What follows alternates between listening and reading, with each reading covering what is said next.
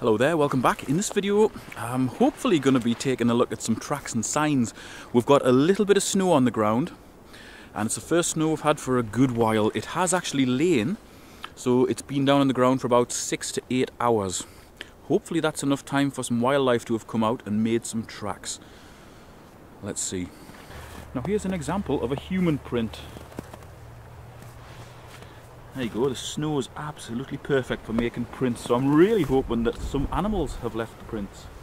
Just walking down this little path here on this more or less abandoned piece of land right out in the middle of nowhere.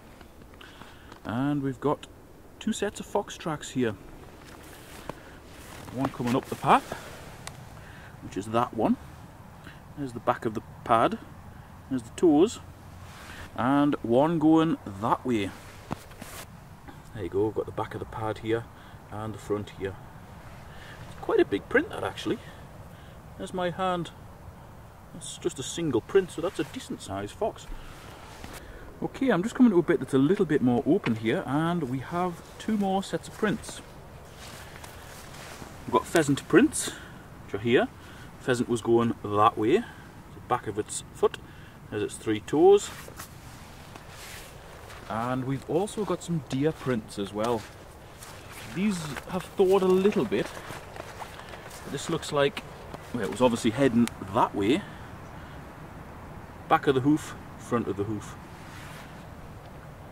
Shame I didn't see the deer, but at least it's left a print. Just coming up this incline and there's definitely some fresh deer prints here. One there, one there, one there. And there's some fox tracks up here as well. Obviously the deer's going that way, fox is just mooching around. I won't point out where the fox print and where the deer print is there, hopefully you'll be able to see it. Okay, we've got a massive piece of tarmac behind me there, and that's left over from an abandoned tile factory. That would be an absolutely cracking place for seeing prints because we've got very shallow snow, very open. So we'll come to that in a minute. Hopefully we'll find something. But in the meantime, I'm going to wander up to a series of ponds, see what we can see on there. Oh, it's going to be difficult to see, but through those trees there's an absolute nation of ducks. I think they're all mallards.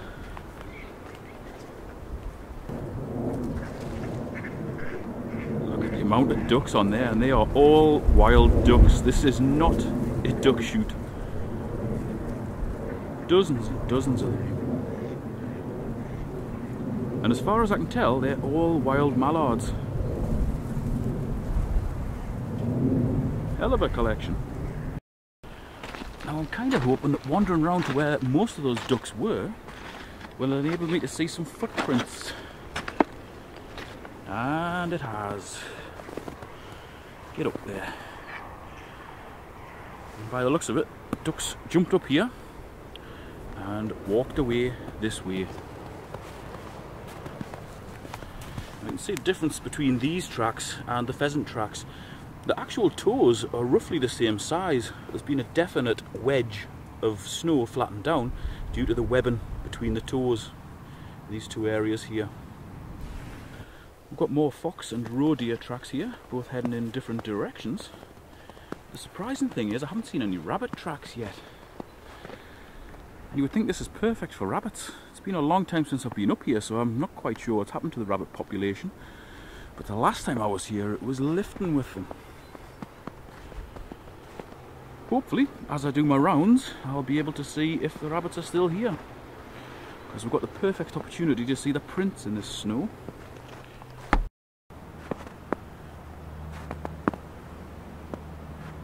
Here we've got some absolutely beautiful fox tracks.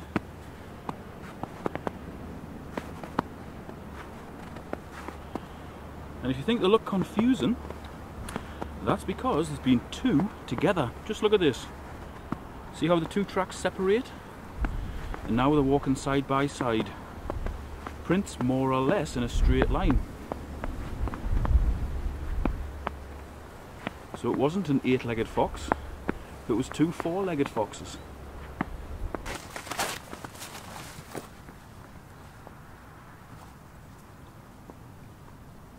finally, we've got some different tracks. These are fox again, but coming off there are some rabbit tracks. And here's the one that's put a bit of a gallop on. Notice the tracks are a little bit more spread out. That's because the rabbit is running, or at least jogging fast.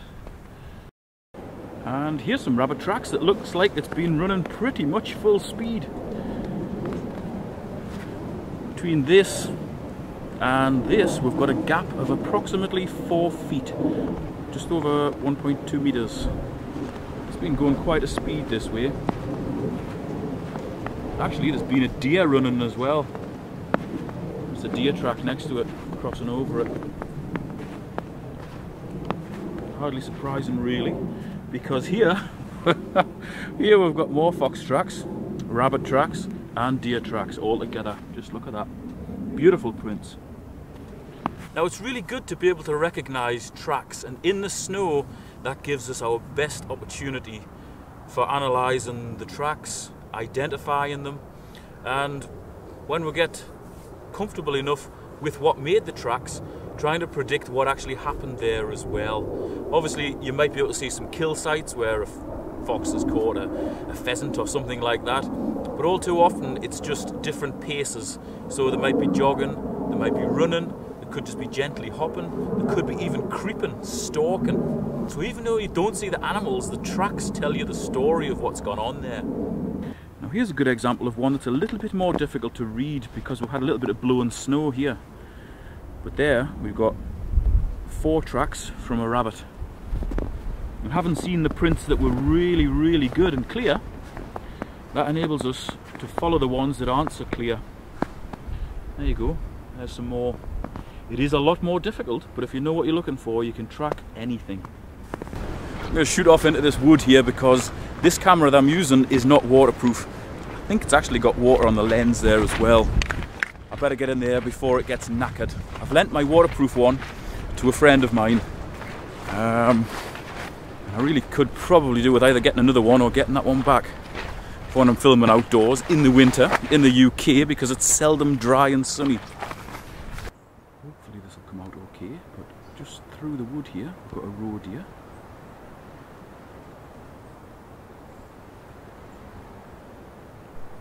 We've got another one down there, but he's escaping.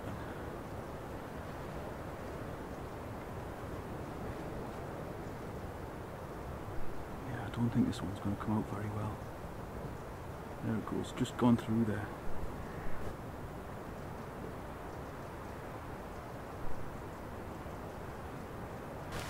Here we've got a deer track in the mud, going that way. Back of the hoof, front of the hoof, 1, 2 sides. And the hunter's eye's in me. Notice a sign here as well. It's not a track, but it's a definite sign. See if you can spot it.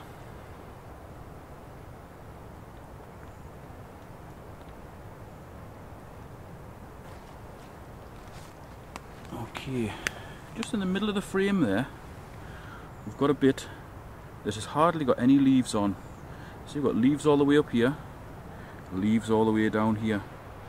This bit is all flattened down. There's been a deer lying here. This is about 10 yards away from where I actually saw the deer standing. I didn't see them get up, but that tells me that they've been sitting here.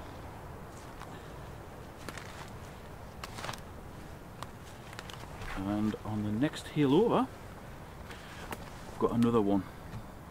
So we'll pan from right to left. There. See how all the leaves are flattened down? And then they're not. Hopefully you can see it. Just there. 100% deer. Now here's another very subtle sign. You've noticed we've got hills and valleys here, and they were put in when the plantation was planted up.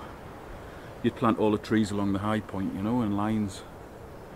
But just off to the side of there, there's a deviation in the pattern. Just through here. Hopefully you'll be able to see it. No prints, but you can see where there's a well-worn track through here.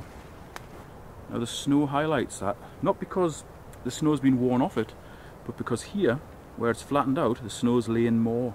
So you can see it's a lot whiter here. So you're actually looking at the trail coming through here. Subtle, but noticeable. Now here's a great place if you want to see a sparrowhawk or a goshawk or something. See how the tree's been snapped off there? It's created like a little feeding table. Quite often predatory birds will take other birds up there and they'll use that as a plucking post. So in the summer you'll probably see bits of feathers lying all over here and the ends of wings and so on, of where they've been pulled to bits by the predatory bird. Now Bigfoot investigators are probably going to have a field day with this one. We've got a snapped off, what's that, an ash tree. A bit more difficult to tell when it's got no leaves on, but that's an ash tree. Been snapped off. And in it, we've got a pair of women's shoes. God knows why they're there. That is really, really weird and a little bit disturbing. Here's one that looks pretty much like a cat print. Just wondering whether this is a feral cat. We've got a print here, and we've got another one here. We've got the pad and the toes, but we've got no claw marks. And it's quite broad, not as broad as a badger print or as big as a badger print, but the fact that there's no claws makes me think that it's a cat. These tracks here of a fox are mega fresh, absolutely mega fresh. Look at that. There's two together there, but that is a really fresh track. Fox is probably sitting in amongst all that lot just watching me, waiting for me to go so it can get out hunting again. Thanks very much for watching. Hopefully if you weren't too up on tracking, then you might have learned something. It's just good to get out and just practice the skills involved with tracking and recognition of signs. Winter's a pretty good time to do that, especially when it's snowing. Makes it so much easier. And hopefully the tracks that you've seen in this video will come out well on the film, on video. I don't know whether they will or not. They looked okay in the viewfinder. Whether that translates to the screen or not, I don't know. You tell me. If this has been useful to you, hit the thumbs up button. See you next time.